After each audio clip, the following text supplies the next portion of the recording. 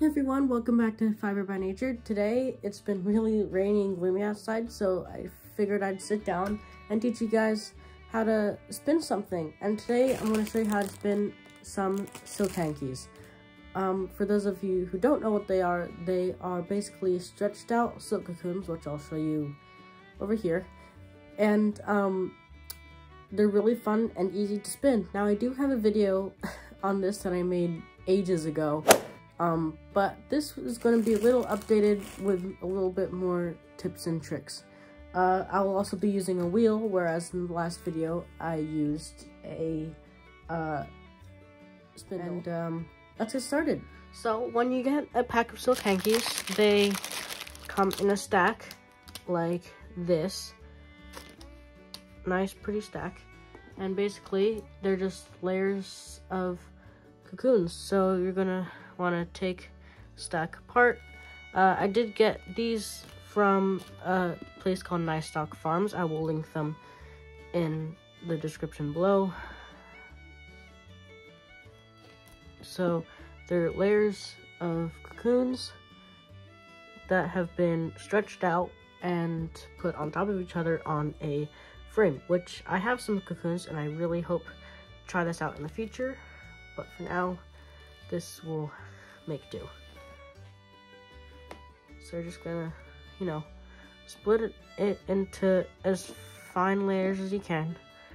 Obviously the ends are gonna be a little thicker, but the more they have on one hanky, the longer your strip is gonna be, which I'll show you how to do that in a second. But don't have too much that it's impossible to stretch out. Okay, so once you've taken a layer off of your hanky, what you're going to do is you're going to take your fingers and just make a hole in the middle of it and stretch your hanky out. So you're going to get a nice long strip. But you can easily cut yourself with this, because since the staple length is so long, if you pull it tight enough, you might catch that and it'll break your skin, which I have done multiple times. And trust me, it's not very comfortable. But one way that I like to do it without hurting your fingers is to just make a hole, like I showed you, in the middle of the hanky, and then put it on a doorknob so that you can stretch it out on the door, and like so.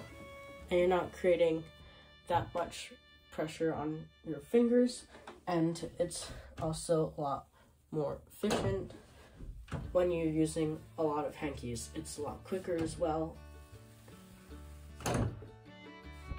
So yeah, just keep on doing this.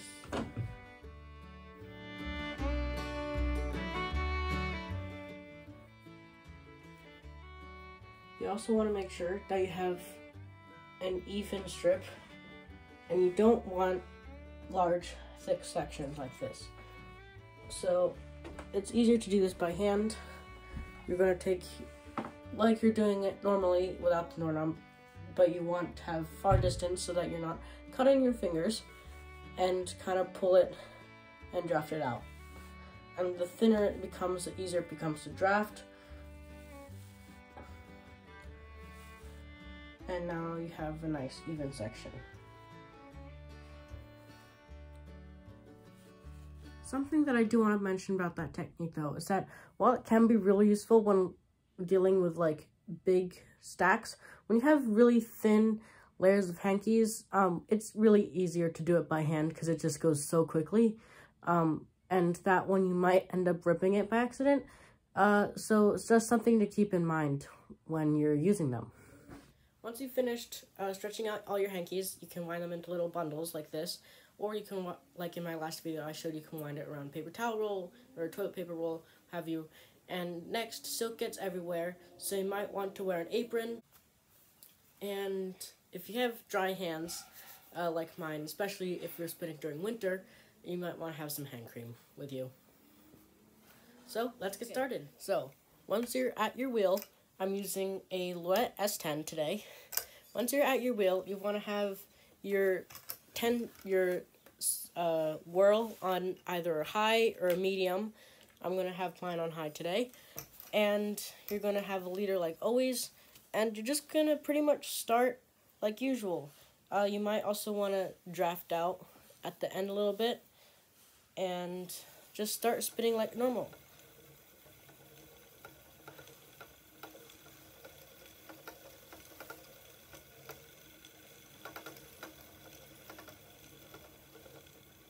So the reason why I said you want to have a nice and even thing is because when you're spinning silk hankies, I'm going to turn down my speed a little bit so you can demonstrate, is that when you're spinning, since, like I said before, silk has really long staple length, so once you're spinning, it can be hard to draft it out sometimes.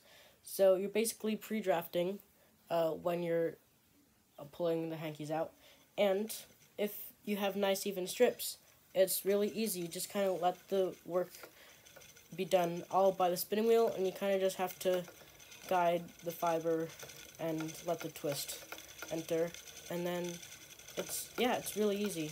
You kind of just let the twist make the yarn and even out some spots, and that's pretty much how you spin silk hankies. Now, if the spots do get really thin, don't worry, you can, again, always ply it, but silk is really strong, so it can usually be pretty thin. Now, you don't want things to be this thin, so what I suggest is, once you get to that spot,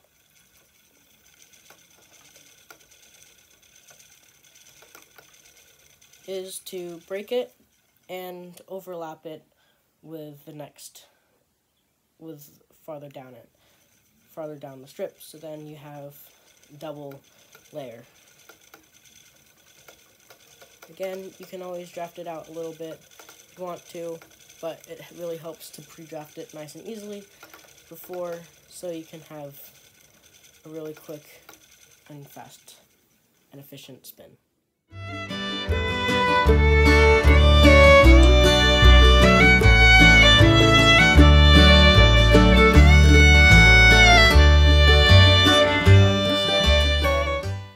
I think this is a perfect opportunity to show what to do when your silk hankies snap.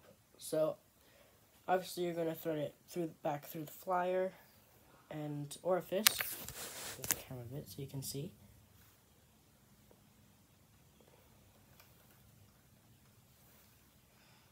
And, as you can see, mine is a little untwisted. So what you're going to do is the section that broke off, that really thin section, if that's how it broke, is or in general, you're just going to take that part off, since that part is usually over twisted or just doesn't have enough fiber, and you're just going to take both ends that are kind of wispy, and you're just going to overlap them, kind of draft and twist it with your palm together. And just kind of introduce some twist and help twist it together. And there you go, a seamless, perfect join.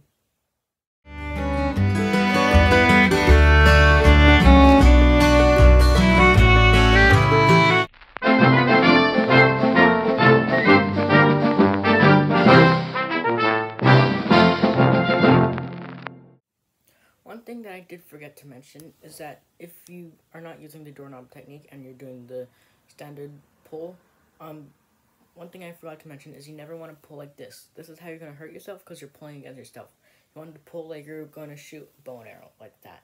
This is because you're pulling against the silk and not against yourself. So here is the better way and non-painful way to stretch out your hanky, like so. Right, let's get back to spinning. Okay, and let's get back to spinning.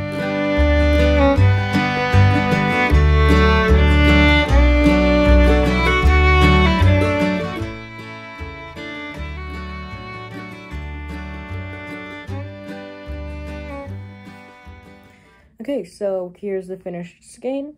It came out to roughly 225 yards. I'm super happy with how it came out. I hope you guys enjoyed this episode. I hope you guys learned something. or got some tips, and I hope to see you guys in the next video. Bye!